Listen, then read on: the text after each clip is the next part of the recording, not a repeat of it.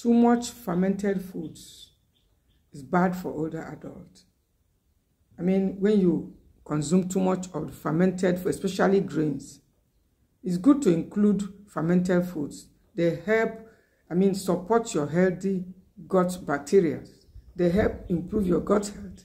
But for older adults, you must also reduce the fermented grains because they may soon start giving off some unpleasant health issues such as skin problems.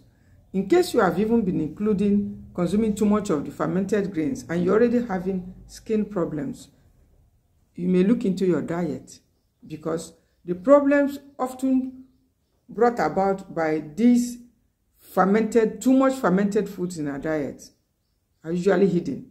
Not easy for you to find out, even with investigations. Laboratory investigations.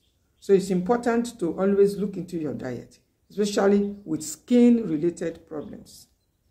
It may be due to that. Older adults should particularly watch out for too much of fermented grains in their diet. They are good, but moderation remains our rule. And if you like this, subscribe for more. And don't forget to follow me.